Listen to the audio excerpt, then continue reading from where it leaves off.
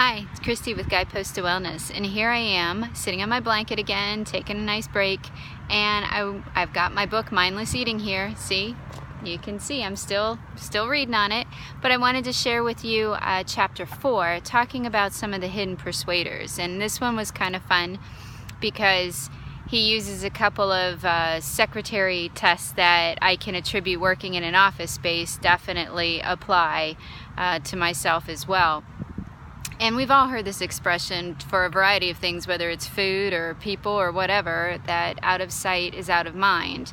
And I can definitely attest to that. So he's talking about the hidden candy dish test. So they gave candy dishes to secretaries, and some of the secretaries had the candy dish, clear candy dish, sitting right on their desk. Others had a candy dish that was covered.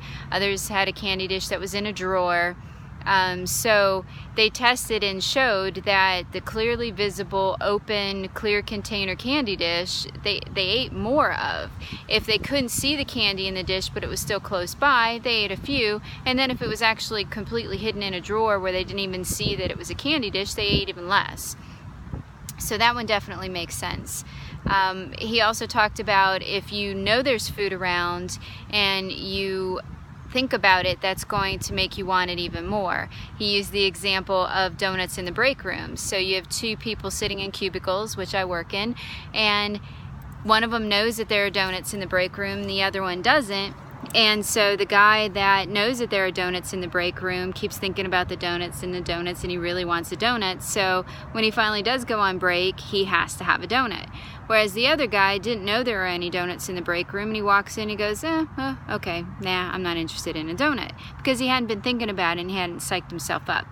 So I think that's pretty interesting, and I can see that in my daily work life as well. And then he has a section of the chapter called, Would You Walk a Mile for a Caramel? Well, I probably would. I love caramel. That's definitely one of my sweet indulgences.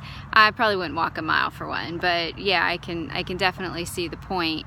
And he did another experiment here with the location of the candy dish. So you put a candy dish on the secretary's desk, you put a candy dish in a drawer, you put a candy dish like 6 feet away across the room or something like that.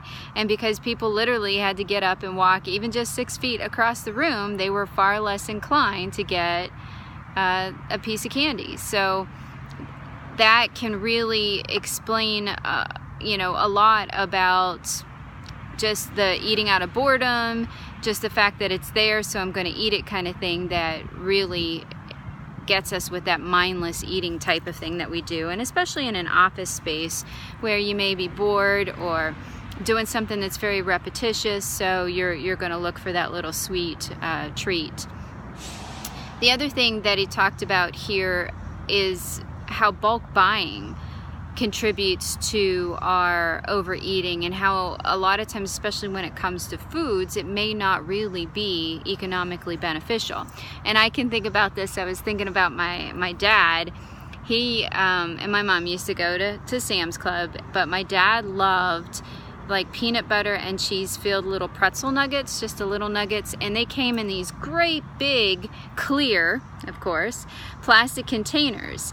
And it was really funny because he talks about in this scenario that people will, because they bought it in bulk and they have a large amount of it and it's in a large container, that they will eat more of it during the first week or so because it's right there. And then, like we talked about in a previous chapter, they'll get tired of it, a little bit fatigued of eating the we'll say peanut butter filled pretzels, so they'll want to crave a little bit of variety. So after about the first week, then they'll stop eating it. So they ate a whole bunch the first week, then after that period they won't eat much, and then guess what happens? Then it goes stale, and then they end up throwing it away. So there was no benefit to buying this large container of it.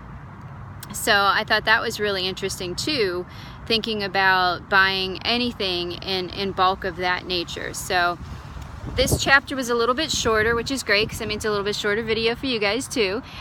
So when we think about the reengineering strategies for this, they are fairly simple. He titles it "Make Overeating a Hassle, Not a Habit."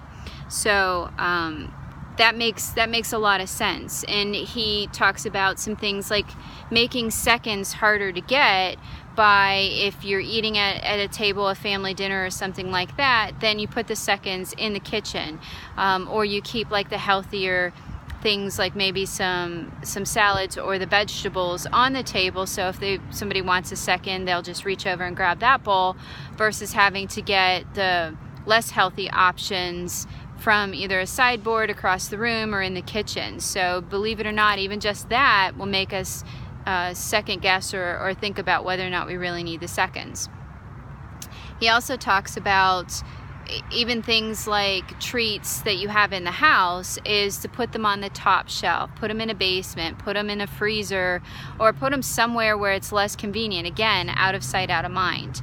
And that can be the opposite as well for healthier things. So keep fruit out, or keep fruit in the front of the refrigerator in clear containers, and then the more fattening things like, let's say, cheesecake or something like that in the refrigerator, put that in something that conceals it, whether it's opaque and you can't see what's in it, some type of container, or cover it with aluminum foil, something like that, so that your mind isn't hit with that food when you open up the refrigerator door. Instead, you see the salad or the veggies or something like that, some carrot sticks or something that you can nosh on instead. That'll be a little bit easier. The last one I can see the benefit of, snacking at the table and on a clean plate. That may work for some people, but you know, just a suggestion. But I think it's really important to understand that we do look for foods, and if it's right there in front of us, it's very convenient, we just reach over and grab it, then we're definitely going to want it and be more inclined to indulge. So I thought this was a great one. Some of them seem fairly simple types of changes that we could make in our personal lives, even in an office space or something like that. So make sure you don't have that candy dish near you. Make sure you can't see the candy in the candy dish, and try to hide those snacks and things in a hard to reach place so that they're not right there in front of your face. So we are well on our way. Next chapter 5 coming soon. Be well.